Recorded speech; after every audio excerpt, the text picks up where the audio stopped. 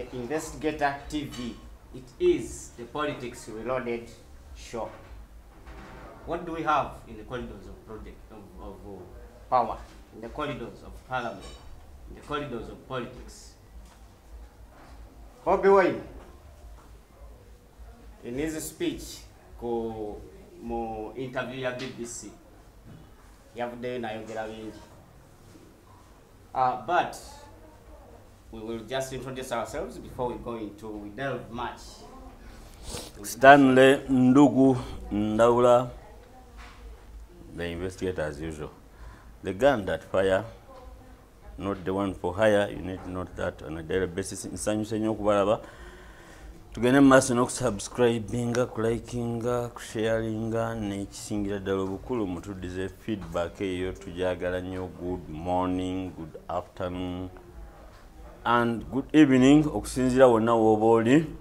Tubagala nnyo abantu baffe abali ebweru, tweyanziza nnyo obubaka bana mutuweereza obubaka naffe ne mutuzaamu amaanyi n'ogamba akantuule ku lwaba abatono oba abangi abatulaba abafaayo ne batuwa feedback.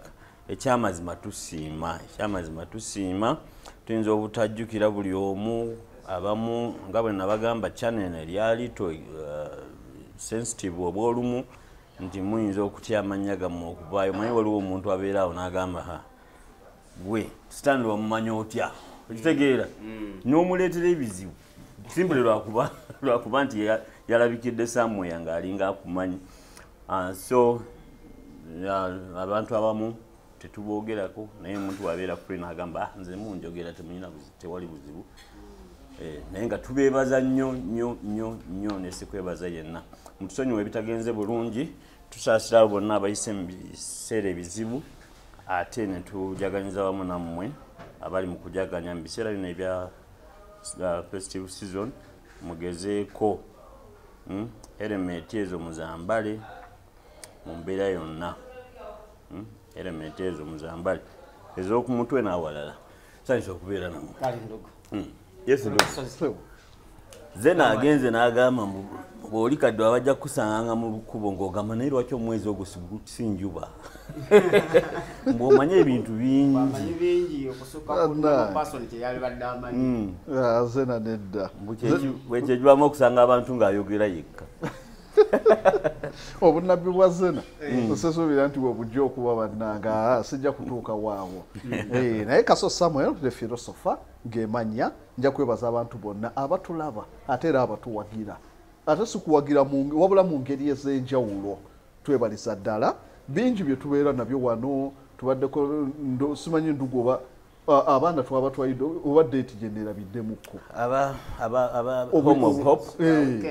Home of Hope badde ba ku kyali this Saturday, naye twasazeewo. First of all, it is a wider yaya family. Erimu abantu kati twagenda tuta list y'abantu abagenda okubeerayo ng'ate mulimu abantu abalina ebizibu byabwe. Mulimu abantu abali targeted mu bintu bye tutategeera. So n'ekirala abamu nga balwadde, maama yennyini maama Edith nga yatambulamu alabirira abaana abo nga tekyalibadde kirungi kukyala nga taliiwo. So ne twongezaayo ng'ennaku z'omwezi 2 lwe tugenda ogendayo, ate naffe nga tubadde bize nnyo tugenda mu luseke nyamunyamu. Kasuku tabaddeewo, abadde UK. Kakati nga abamu abategeka kuba abaana abo omukolo guba gw'amaanyi wadde nga tetugulaga nnyo, naye tuguwa obudde bwaffe mu mitima gyaffe guba mukolo mukulu ogenda eri abaana abo. So tuba tetwagala kubitegeka nga tupapirira. So ne tusalawo gino emikolo egisooka gigwemu giruseke nyamunyamu biki ebyo, then tugende ng'ennaku z'omwezi 2. Yes. Kuba ffe tupulaninga naye waliwo ateekako sealing kugaaliza Mukama Katonda. Lw'amaanyi gaffe. Ate era still n'egundi ne Zena the poet ayina gundi ku Monday. So kwega tubadde fixed. Ate era still we are sponsors, part of it nga investigator. So wesanga nga tukwasaganyiza ebintu bingi naye bijja kuggwa nga Tatya bwagambye twesiga oyo ali waggulu ennyo. Daniel Nabo Mutatya, the Prince of Journalism, okwongerayo.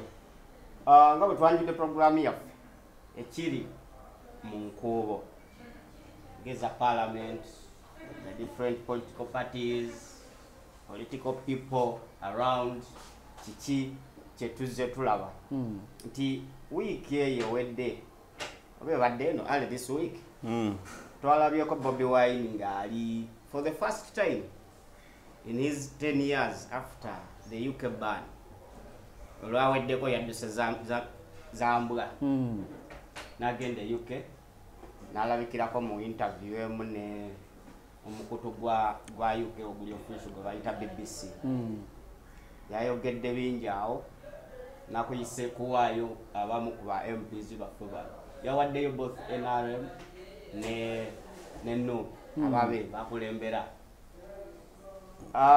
ebyo byabadde bikyali awo ne tulaba ng'ennaku z'omwezi 4 mwezi guno December US Secretary of State Anthony Blinken yakoze statement ng'ayongera kukkaatiriza ku nsonga ya etteeka liri ery'okulya ebisiike balita bisiike endowooza President Yoweri Museveni Kaguta lyeyassaako omukono ne lijja into force ng'agamba nti ba MPs ne ba politicians ba Uganda bonna aba facilitating aba sponsoring n'abaliwagira about 340 ne their immediate family members babataddeko envumbo tutwalise US visa sanctions so tebetantala kolati kulinnyayo ebyo byabadde bikyali awo ne tulaba ambassador Barbara Nekesa Owundo ngono ye NRM treasurer ewuwe ebukasa boy okuyitayo muyenga waliwo ababbi abalumbyeyo they made off with at least 400 million it's alleged and at least 400 was mentioned. Yes, so. And 2 guns naye kyenjawulo nti mundu zo bazirecovery okusinziira mu security circles naye sente tezinnamanyibwa nga bazirecovery nga basirise oba nedda njagala tutandikire wa Bobi Wine okubeera mu UK omulundi gwe gwasoose in 10 years jukira abadde kuki sanctions alina oluyimba lwe yawandiika nga lwogera nnyo ku bya kuvugira ku bikokojjo nga tawagirira ddala bintu ebyo kati bali ne bagamba kale ssebo todde okulinnya ewaffe naye ebbanga we lyaweddeko 10 years n'agenda era bamuwadde interview aba BBC njagala otandikirawo mukulu Kasozi. Okay, so nze nja kugamba bugambi abantu ebimu bye twogera wano sometimes tetuyinza kwogera omanyi gondi Machiveri yatugamba nti no tosobola kusanyusa bonna aba noyogera ebinasanyusa buli wabeerawo olumu tujja okwogera ebimu side yemwe ewulireko obubi ekole etya naye nga tujja kubyogera why tekisooka democracy awa freedom of thought ng'omwayi n'eddembe okubeera ate n'ekyo era n'eddembe ery'okwogera so kakati omu twоgerako ebintu ebimu nga bino tetwagala batutwale mu ndaba atembye ennyo waki wabula tubyogera olw'obulungi nti ekisooka nja kugamba nti nekya y'abakulembeze baffe mu Afirika tulina okutunuulira obukulembeze bwa Afirika ino abakulembeze baffe mu Afirika abasinga bajja ne baagala nnyo attention okukwata obukulembeze we bakwata obukulembeze ne baagala nnyo okusigala mu bukulembeze at any cost abasajja abakwata kye bayita post independent leaders nga tumaze ofuna independence abasinga abakwata obukulembeze attention bagiteeka nnyo ku kubusigaza ne baagala okusigaza obukulembeze at whatever cost nga bajja kukozesa policy nga agundi ya amusement policy naye oba bamala kuyingira mu kulembeze nedda n'abamu bayita mu minis tulinako omukulu wano olwamala golirawo najja yalayira nti obuzibu bwa Africa obusinga lw'abantu kwagala kulwa mu buyinza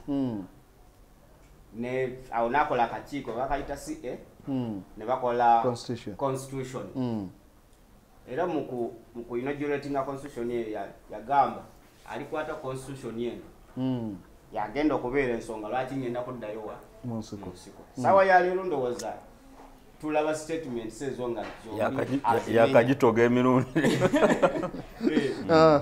so kakati kyekiri kyenkugambye nti abantu bano ba mirundi ebiri mu kujja mu bukulembeze baagala okujja mu bukulembeze ati ene cost so ng'omuntu w'obanga oza ogenda kusaavinga eggwanga bwemuba temumpadde oba wemba siwangudde si musango si kyekijja okuzaawo okulwanyisa ennyo ate wembaga sisobodde kubeerawo bisanja biwera si musango Nelson Mandela ye musajja eyalafubana ne politics wa South Africa najja mu bukulembeze n'afugayo ekisanja kimu n'akita so bamu ku bakulembeze be tujja okutunulirako abali reformed kati abakulembeze baffe bayagala nnyo okubeera mu bukulembeze ati ene cost ate newe mirundi egimu okubukwata kyovola abasinga bafunanga sources okuva mu bitundu ebyenjawulo okulaba nti bakwata obukulembeze kaakati n'abakulembeze be tulina kaakati ku mulembe guno abasinga abagala obukulembeze minisitiri zonna esobosa okumukwasa obukulembeze bajja kukozesa chance eyo balabe nti no baziyitamu emirundi egisinga tugenda okumaliza nga basobodde n'okufuna alliance ne ku bantu abamu ekitaali etagisiza olumu abakulembeze baffe olw'okuba nti no obuyambi mu mawanga nga gano agamu kibaleetera okwekkiranya ne ku bintu ebimu ebya society zaabwe batakkaanya nabyo ekyo kyekyobulabe nnyo then ekirala nti n'abakulembeze baffe abasinga tetubadde na indoctrination ku bakulembeze amawanga g'abazungu gaakula gati ag'amaanyi amawanga ago golaba ga Russia ga China amawanga ga USA singa abakulembeze baabwe tebaaba nekyalinganga gaali badde gakola kusinga dda naye bafuba okulaba nti baprotectinga obukulembeze bwabwe bukwatibweko abantu abategeera ebigendera by'eggwanga nti era shabayina gundi bagiyita politbureau oba political bureau eyo yeetereza abakulembeze abanaafuga Russia nti woona aleka obukulembeze ne bujjamu omukulembeze omunafu eggwanga likola kusinze omukulembeze atamanyi bulungi kyakukola eggwanga likola kusinze naye neewaffe obukulembeze bwajja ne bubeera nga buli open nti omuntu atamanyi na polisi ya ggwanga asobola okujja n'abeera omukulembeze nti buli open gwe kasojja democracy awa buli omu asobola campaigninga najja n'afuuka omukulembeze ekitaali mu mawanga gali sijja gamba nti no bakulembeze nti obacha wabula abakulembeze abasinga bonna betulina bajja nga tebamanyi national policy wabula ne bajja kwagala kubeera mu bukulembeze nakwata bukulembeze America babeerako na mbeera bwetyo kyovola abateekawo systems nga electoral colleges ne bateekawo nti omukulembeze abasinga balina okuyitako mu political parties ne ziba indoctrinatinga ku kyokkola okwogera ideologies za party n'ezeggwanga basobola okuba nga bafuna abakulembeze ab'enjawulo then ekirala ng'ogyeko ekyo kya indoctrination political parties wano nazo zikoze omulimu munene nnyo ku kutuwa abakulembeze abatali bateeketeeke abakulembeze mawanga gali agategera bayita mu party structures ne ziba nekyalinga kino nja kikuwaako ku madiini agamu agawangadde agalina structures obusiraamu bodde mu gundi bukatuliki bayindoctrinating omuntu okuviira ddalamu n'asoma omugigi n'asoma ki ebyo byonna ali ku ddiini gy'ayiga agenda okutuuka nga ne w'abakaliddinaali amanyi wawe nnina okwogera tiwaliwo obukatuliki bye musirikira waliwo bye mukkiriza obukkiriza n'oteekamukulizoninga nga dogomaazi nga baakimusomesa so kaakati tujja kufuna abakulembeze bangi nga woolaba nti ona wadde eri ne bagenda bayombagana simanya n'ekyamatama wadda wano n'akola bw'ati ye nekya y'abakulembeze be tulina ennyo lwaki nekyalingi y'obukulembeze egaanyi in other words Bobi ne bye yabadde ayogera ensonga yakubeera nti tabadde nekyadi mu waliwo kye bayita politically clean nti omuntu bakuyigiriza nti mu mbeera bwetyo osobola okudisenya kyekyo okukola nti awantu awamu ngaawo however much eggwanga lyo mulimu obuzibu obw'amaanyi waliwo lw'oprotecting eggwanga lyo n'olidefendinga abasajja bakoze ebivve mu mawanga ago ag'enjawulo ne badefendinga eggwanga yadde ebivve ebibaddewo ne bakweka ne reports okudefending eggwanga lyabwe ku situation ngene y'ebisiyaga yadde ntino twetaaga oba funding ey'abazungu twabadde tusuubira omuntu yenna okudefending eggwanga lye mu mbeera ng'eyo yadde obukulembeze tebukkaanya nabwo naye olw'obulungi bw'eggwanga yali badde adefendinze eggwanga eryo so singa babadde bayita mu structures z'ebibiina ne ziba nekyalinga bulungi yali badde asobola okumanya nti however extreme the situation is eggwanga lyenjali defendinga ndogo Kasozi alina kyatikolinze my mind political parties in Uganda twali ready okuta political parties oba nedda naye njagala okiddemu okikwanaganya ne mukulu Bobi ne statements ze yakoze being a leader of a political party yabadde e UK.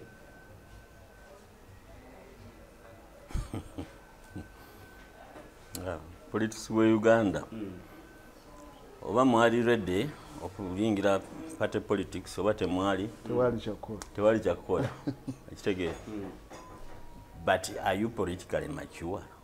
Exactly. Samu kyabadde akola si Yagezaako kyabadde agezaako okunyonyola Samu oyo omulaba tubadde tumusaagirako wano tugamba negwe ebintu byojjuza omutwe gwo ojja kutandika okutambula nga okola ng'oyogera bwekka okitegeera naye tayinza kugamba nti waliwo yamukuba kibooko yamutwala mu ssomero olina okusoma bino olina okubeera filosofa ku myaka egyo ntegeerekeka nti omuntu bwekolamu wekka omulimu nogamba nti I've chosen to be a politician nokkiriza nomanya nti gwe okubeera politician si gwasoose okitegeera era olina ne icons abantu abasinga obungi tulina abantu betulabirako okubeera kyetukukola okitegeera buli muntu era ne bwaba muyimbi w'amaanyi omubuuza n'omugana naye gwe anandabirwamu oyo njagala nnyo gundi njagala nnyo so that means okukkiriza nti tosobola oyagala naye si gwe asinga ekyo okukikkiriza eba strength tebuba buki tebuba bunafu okitegeera nze nno nzize njogera nabadde jjo mu show ya Zena ngamba gamba nti Bobi Wine omuyimbi gwe bayita Bobi Wine ye number 1 wange okuva edda bw'obuto okitegeera okuva we yatandika okuyimba sigamba nti kuva buto kuba era yatandika tuli mu myaka kyenkana musinga n'obukulu okitegeera naye nze okuva lwe yatandika okuyimba music we yankwatako nnyo ntegeerekeka naye kati bw'asalawo crossinga agende mu politics olw'embeera kuba mu byonna Kasozi muganda wange netatya ekitawaanya bannayuganda si kirala hope suubi ekitegeera kyekkyokka kyekitawaanya gundi President Museveni up to now yali badde akyali muganzi era muganzi mu bantu abamwagala maybe naye kati alina obuwagizi nga buli muntu amuwagira alina reservations ze kamuwagira olwakino kamuwagira olwakino kati takyawagira olwakuba nti bamwagala oba bamulinamu essuubi so bannayuganda baagala essuubi eddamu essuubi eddamu so yensonga lwaki bajja kubuukira buli muntu alinga ki era okiraba nti no politics wa Uganda alinga it is a cult ekitegeera nti bwe bakkiriza mu Besigye abanga ono eyafukibwako amafuta bwe bagamba mu Bayibuli n'okumukwatako obukwasi omuwagizi wa Besigye ng'omukwatako obukwasi okitegeera no omuwagizi bwe bwamukwatako ng'awulira ateredde sigenda nakunaaba mu ngalo nga bye twakolanga edda simanyi bakati bakyabikola okuteeka baka mu ngalo tosobola kunaaba oba okitegeera that kind of nga is like a cult leader si mukulembeze ntegeereka so gundi Bobi Wine bwe yasalawo crossinga n'agenda mu politics ne wabanga waliwo obubwetaavu bungi bikwase Kyagulanyi ate jjukira gambye nti Kyagulanyi omuyimbi ekitegeera akatinga cross nti abantu bangi abali bakola kati abawagizi be ng'omuyimbi abasinga tugeze 80% bagenda naye mu politics. Yes. Blindly. Tebasobola kwawula nti oli muyimbi ono politician. Omuyimbi yasinga mu ggwanga okusinziira ku nze. Kitegeera ng'omuwagizi we yasingira mu ggwanga. Naye politician nsobola omuwa ekifo kya 10. Okay. Nti the politician yeetaaga kukola ki?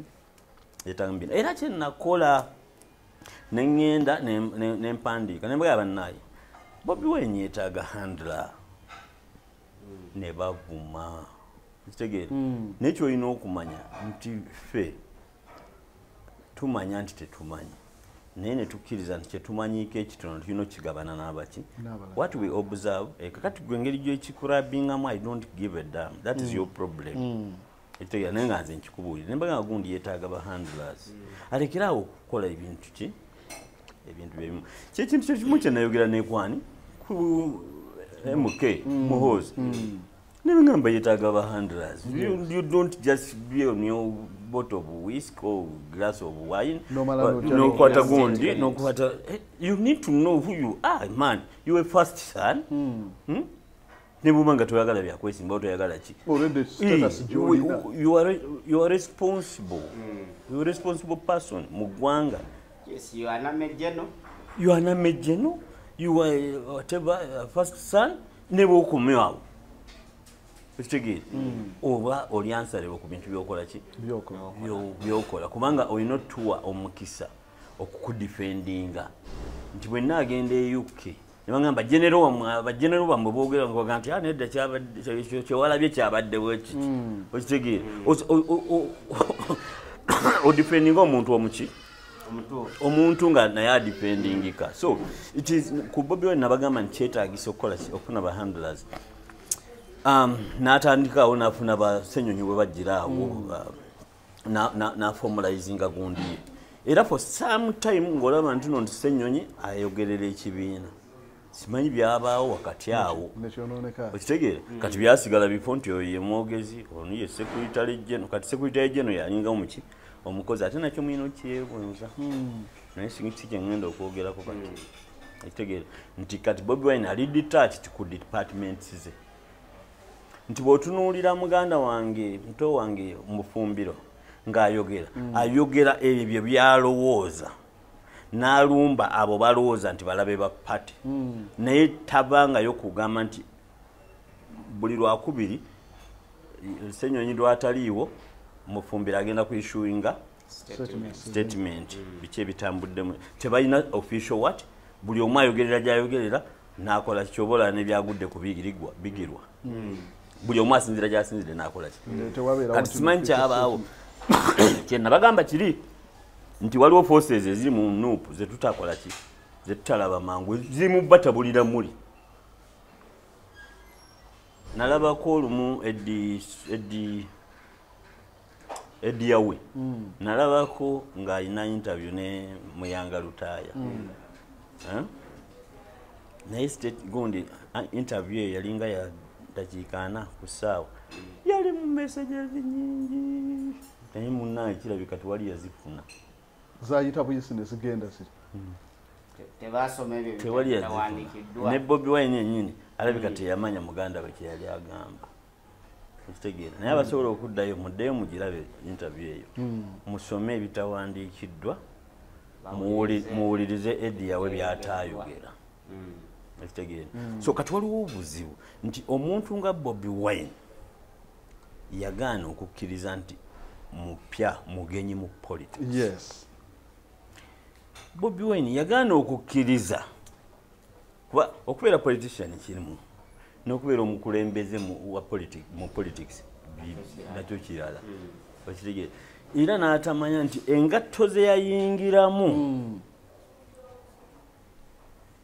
mu politics ndala nnyo kuzaabadde zisukulumye n'okutegeera kwe n'okutegeera kw'abantu abamuliraanye ng'alina okwetaagako kko kubala nti yeetaaga ba elders mu field eyo okusobola whether they are from NRM where they are from FDC, where they are from anywhere. Siteeka nti nti omuntu yenna awagira NRM bibiina bino biringa ddiini.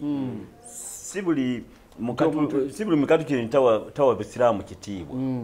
Okitegeera? Si buli mukristaayo ntawa bukatuliki kitiibwa. Okitegeera? So waliwo ba politicians abo nga kati bw'otunuulira nga gundi ani abantu eno bangi abasobola nga naye balwanyi bava mu nsiko weebali kati tomwebuuza kola kuba mbu awakanya gavumenti mbu olwategeera nnyo no waliwo n'abali mu gavumenti nga basobola okugicriticize nga from within nagaa nti kati gwe mwana wange wali badde okukola bwoti ne bwoti okitegeera ne bamuzimba si kumuzimba kujjako Museveni naye okusooka okumuzimba ye nga ye okusobola okukola ki okulaba ensobi za Museveni n'azitegeera n'amanya butya bw'azikola ki nga ye n'aziconceivinga bulungi n'amanya bw'azisengejja n'amanya bw'azikola ki nti bwe mbeera ku international level nja kwogera bwe nti ku Museveni okitegeera bwe naayogera bwe nti bajja kutegeera ensobi gye ntegeeza kati n'abeera molded into a political leader. Yes. It's not about when naayogera kino. Well, first of all, naayogerako nengamba investigator sitwetaaga views. Tetwetaaga numbers. Mba kitegeeza nti tetwetaaga numbers. Anybody would want to have numbers. Naye njagala numbers. Twagala numbers ezikuze organically.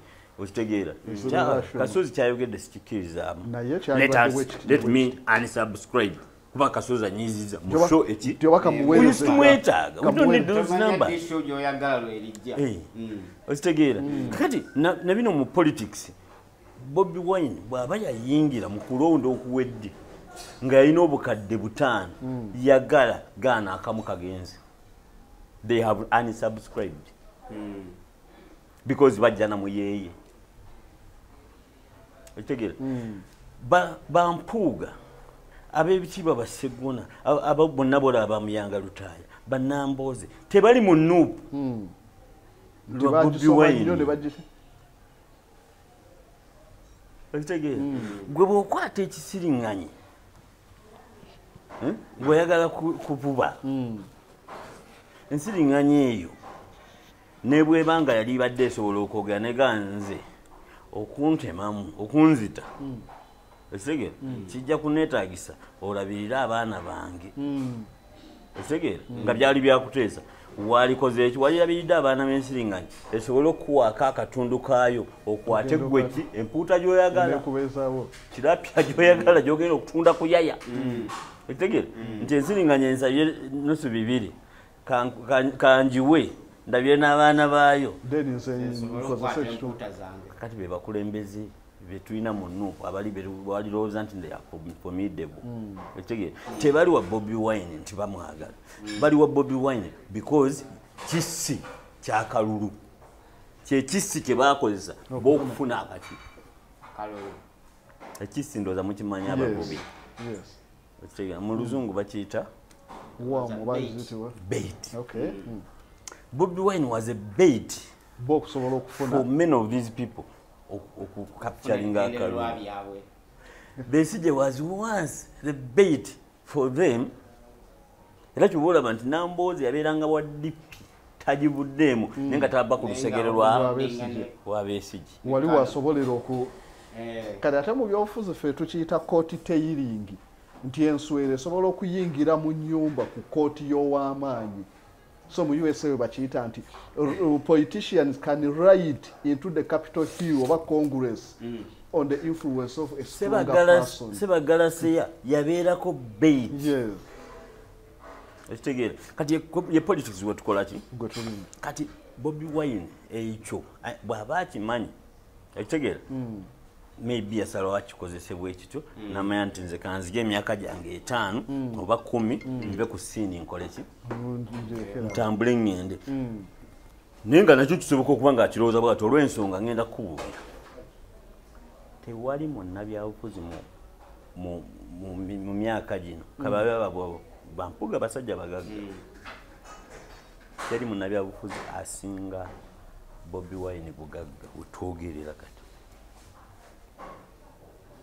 mubonna n'abali mu gavumenti ate obugagga obutegeke abo bonna abali ku lebozi zino tolya musinga bugagga kati maybe yeyagala yingire mu politics amukozese yetereza oba sirowooza nti famire ye bwegende bweru besula mu hotels. I don't think sirowooza nti apangisa apartments. I don't think ekitegera Bobi Wine is capable of having saagala bigina namumunda naye nga ze kimmanyi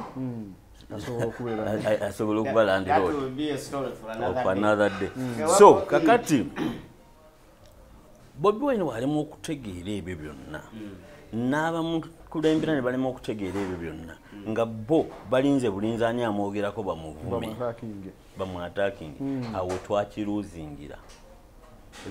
Politics alinga business nti bwona ngamba nti nno nti emmere yo yanumiza olubuto nga yaya CEO sebaka nga sikisolovinze lwaki kyabaddewo nali mwana muto nengende wa Dr. Kalema ababeera ekyotyandoza mumumanyi Dr. Kalema serebyo babeera nga batono nnyo ba doctors yasooka kumpi mu kyota yakukola mukagondi clinic n'abalala baaliwo naye y'omu ku baasooka nengenda ne bankuula erinnyo ekitegeera omuwala n'akizuula nali mwana muto omwana n'akizuula nti erinnyo lyange teyalikoze eki teyalimazeeyo wasigaddeyokko kati nenzirayo nemugana olinnyo walikuddemu naye wannuma tewali njawulo ekitegeera kati actually awo wazuulira nti teyalikoze eki teyalimazeeyo kakati nampa eddagala n'agenda Dr. Kalema tiwaliwo masimu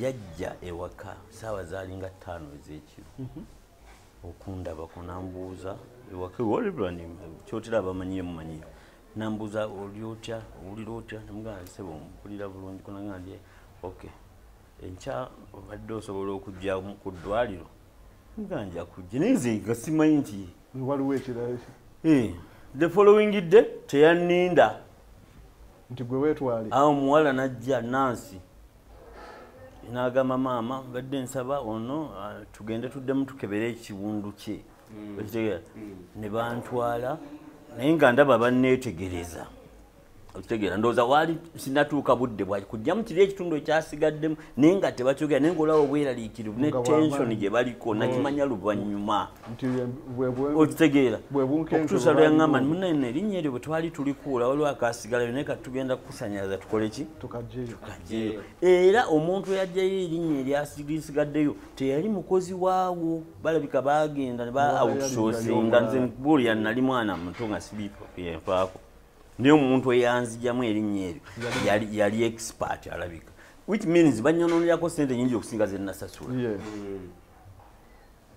oba ntegereka so kati ne mu politics bwekyali badde eringa business ntino nti oli bwabeera criticizinga tomukola ki tomukuba tteke musembeze Museveni waabafugidde emyaka gino gyonna bw'aba ayagala manya kyayagala bw'aba ayagala ssente waakiri zimuwe naye omanye ki kyakola ki kiri kyayogerako kyoba olaba nti twafuna UPE wano ezo zonna programu za Besigye nyingi eggwanga lino President Museveni alina ebintu byakoze bingi nnyo nga yali gundi manifesto yani yabesigye towakanya bwakanya tobuma bulumi muntu wuliriza kikyayogera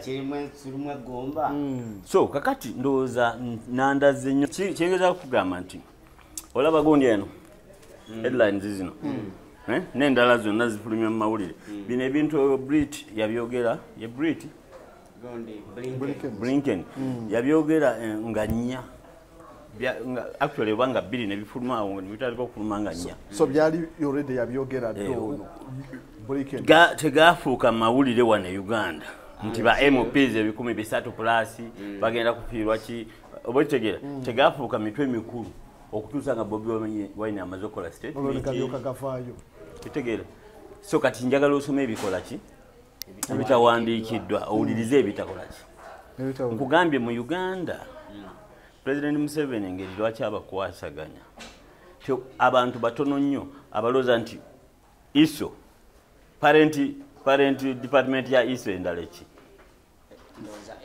ESO external security kyola nagamba abaana bano ba wisdom mukaye ne bagamba naye we mugende eyo mpozi nga nammwe muli bakozi ba eso okitegeera muleme kwefuula nnyo abakyawe ennyo ki gavumenti nti mugenda kukozesa kuvuma Museveni kyekigenda okubabeezawa baana bangi aba eso tewali wa eso nga yeeyita wa NRM UK US bonna babeere kugivumirira aliyo nkiddamu tewali wa eso mukozi wa eso okujjako abo abali ku headquarters eri ali mu diaspora nga yeeyitawo NRM era kyekimu nga unoga nti tewali wa CIA ng'ali e Russia n'akulaga nti no yeeyita mu America tewali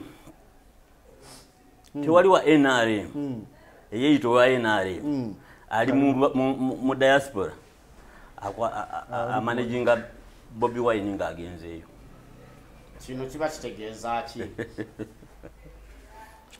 tuba bakusoma bitawandikiddwa mumukola kino bwatuuka mukole kino alina okumitinga mumwogeze kino. That's why a leader of Bobi Wine's caliber cannot face an international media house for an interview on his own. He has to be advised on how to go about it. Okudiringa ne bannamawulire kati mumanye abamanaging anga ali bweru ba opposition ba nupu ba NRM naye oba ba eso ekyo sigenda kyongera naye kigambibwa it was an ambush on the person of Bobi Wine. Yabadde ku BBC ngagenda kwogerako ku firimu ye gye yakola kati munamawulire wa BBC namwambushinga with a question eyokubeera nti yawandiika the lyrics mu luyimba luli era nti n'aluyimba n'odduyi. You are a journalist, not so? Bwengamba since si wa investigator Yes, sir. Benkusindika awantu siku briefinga. Of course. Much as you were senior journalist, but I will tell you how to etaga watch ne mutuula nga team kyenagambye ekya think tank ey'abano b'Obama nti ogenda Greece osubira onoosanga bibuuzo ki baddawo neokwirihasinga ne babirihasinga nti ojja kwogera omuntu amanyi nti wawandiika oluyimba lwe badde lwakubaaniza okisubira essaawa yonna bajja kuba bakikubuuza. Jukira baaniyo bakagirifutinga yes yagalagana nabo tubisinga amawulire manya bagenda kikubuuza na nsonga ki eyaleetesa baani olina ojjogerawo. So Ndugu kyeyagambye nti nno ebyobufuzi akyabulamu okumune kyalinga mu politics bwatambula. First of all baaniyo yakagwako immediate n'oyingira. That excitement. Obola za maddu mangi nnyo. So kaakali nabo obalaga nti nno kati bakwise ku interview I'm very ready sir madam. Otegeera n'oyingirawo tewewadde nakadde mwali badde mutuula mugana olowooza bagaayi bano bakuyise ku bya firimu naye olowooza bayinza obutayogera ku gundi ku baani gye bajja jyogerako baani ki ekyagireeta nti bisiyaga olinawo kyakuddamu tugenda kuddamu singa akubuuza bw'ati tulaba abo bagundi abo ba Obama they even go on set bakubamu akapera ne rehearsal bazikola nga bagundi bayimiridde eri bani naga Mr. President awonedda nze okubawaako abantu bamanye ne kyabakulembeze. Reagan yali agenda Soviet Union e Russia yamanya abarussia nti no ebintu bye balaga ku TV babyeditinga just seconds 2 zibamala okweditinga ebimu bye bataagala mu luzungu ne babiza mu Russia. Yakulaminga ebigambo by'olu Russia. Abarussia bali basuubira nti bajja kubikyusa mu Russia yayogera mu Russia direct naye kyamutwala ennaku nga 25 ng'akwata speech za Lenin najjamu ebigambo bye yakozesa nga yayogera mu Russia. So kwe kwetegeka oba weetegese so Bobi Wine alina okumanya nti abantu bakulembera otegeera mulimu abayivu mulimu abakenkufu mulimu stop thinking that you are going to blindly follow you. Otegeera yes abantu bakufollowinga lwakuba balina ennaku yaabwe baagala hope balaba goyina numbers oyinza obbakubira omusajja bo tebaagala kumanya Museveni akubiddwa ate wetegere Yes. baagala n'amukuba ekyo nakyo kimanyi tebaneetagala kuba ndi mugezi nnyo banjagala kuba nina numbers ezibakubira omusajja bo bakola ki bayinza n'okumuwambirawo kwolwo bwennyini nga amaze okuwangula Museveni bayinza n'omuwambirawo bo bennyini era n'otunuya abadde mu meeting emuwamba nga ne Lubongo yamwe alingeza bugeza kuba byali bibaddewo. So let us not get excited. Nze Bobi Wine mwagala ng'omuntu mukwano gwange okitegere naye nga politician yeetaaga okukola ki okufuga manya abo bolimu bonna balabe so si balabe naye they are not for you. Nze nagamba kona abantu ne bagamba nti mwenda abe ku lusegere lwa MK bwe mbanga mwagala ku buildinga MK nga ki project tewali buli omu alina engeri gy'abeeramu mu ssanyu lye oba oli anyweddemu akengeke okitegere lwaki omutunuzamu kamera ng'atamidde oba ddala oli handla we ate n'okalerizinga discipline eteri mu bantu okitegeere nga nkyanzira naawe mwenda nga tunyumya no kyeŋŋamba abantu nti nomwetegeeze nnyo abantu amawanga gali agalinamu enkizo waliwo bye batajja kulaga bantu nabagambako nti no Prince Charles oba Kabaka Charles yali mumpi ku Diana naye mawulire bungeza bakigaana okukuba Diana nga muwanvu okusinga Charles ngake mumukuba muli mu kifuba wano oba Charles bamuteerangawo akatebe n'alinnyako ne mulaga ng'asingako yes odira otya n'omulaga nti nooba omuntu yenna nti no wuuno akola kino ekyo so be bantu ndugu kyagamba. So that is my submission about Bobi Wine. Okay. Abatukyawa mu kyabwe naye tugenda kugenda mu maaso n'obabuulira amazima. Bobi Wine eri wamala ayimba nti luno k'olusimattuka oteekeddwa oyige nti abakusigula okulinnya bw'ogwa bakuyita kadduwannema. So ndugu ayogeddeko ku kyo bw'ati waawozesa ku kya Bobi Wine ku speech ye gye yakola then tutandika okulaba headlines nga zino ku baganda baba observer nakugambye nakubuulidde nti Bobi Wine yakyasinze obugagga mu ba politicians opposition leaders yasinga obugagga naye ensonga yange nga mmaze okusoma statement ya Secretary of State wa US Anthony Blinken ne ba MPs nga bw'abaweze bisatu ne ba immediate family members baabwe something tickled my mind ba MPs baffe beetaagisa visa zino okugenda US kuba bawana lwaki era sanctions zino zaali balumye nebemupi ane nze nja kugamba bugambi nti tutunulireko ko amawanga agamu waliwo amawanga agaali gafunye sanctions ezisukka ne kuba memba ba parliament ogenda obugenzi mu America n'obeerayo n'omala n'okomawo wali amawanga agakuze nga ne mu America tebalinyeeyo abakulembeze kyenkugambye ate nga n'ekikuluba naye bagendayo tewali kye basobola kukopa nti no badde wano bakikoye tugambe olugendo lwatugasizza tulabyeko abakulembeze abaali batambudde mu ngendo ng'ezo Mao Zedong owa China olwakwata obukulembeze yatambula mu train mu Europe yonna nga naye agenda awandiika labwe bakulaakulanyiza amawanga nadda n'abikola Peter the Great owa Russia yagenda n'abeera omubazi okumala emyaka 2 ebungeeza nga kyokka ye kabaka wa Russia ayiga Russia era yagenda okukomawo yagamba yalaba Abangereza nga basajja banyirira olw'okuba baali basala ebirevu Abarussia tebasalanga birevu baakoppa kalice y'Abamongol we yadde Russia n'agamba mwenna mulina okusala ebirevu we bakulembeza abagenda ne balaba ne badda abatugasa Abarussia we baagaana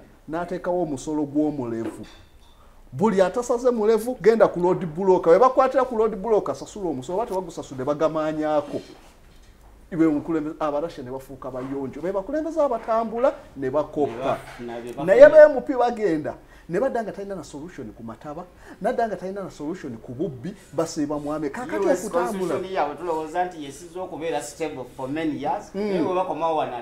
ne bakola birala nnyo nodda ku land police mu America baabonabona n'ebizibu bingi nnyo tebalina kye bakopa kye badda wano ne bakola kakati okutambula kutugasa ki we babasazaamu fe abantu ababulijjo abaagala emmere abaagala akasente okuwera mu nsawo tufiirwa ki nga babasazizaamu tezigenda mu economy nzikole full stop tuba tuwonye nako kuba naye bagendayo teri bye bakopayo wano betwatwala wano ku UN ne bagenda kumpi 7 n'obona abameka bwe badda twafuna muki kakati kyeki batwala we batagenda bafa Cuba bagiteekako nati si bagundi bo kabula n'ebyamaguzi n'ebi Cuba ebaddewo kakati nga n'abasawo twagala kubajja Cuba tesobola kula watali mawanga bwegatyo so ebyo bye tulina okwebuuza America etuggyeko olujanja n'abakulembeze baffe wano batuggyeko olujanja basobola okubeerawo n'awatali US kuba ne bagenda teri kyanjawulo kye baleetayo kye bakoppa ndugu twalabye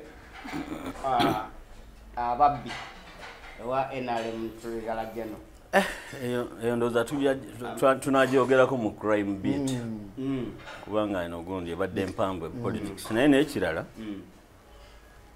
kansubmitting emu katono ku kyagundi ba MPs ne sanctions njagala you will be surprised you will be surprised genda mu parliament basimbisera yino kola research yoli munnamawulire ombuli ba MPs bameka abajja mu gundi eno ejumu abalina passport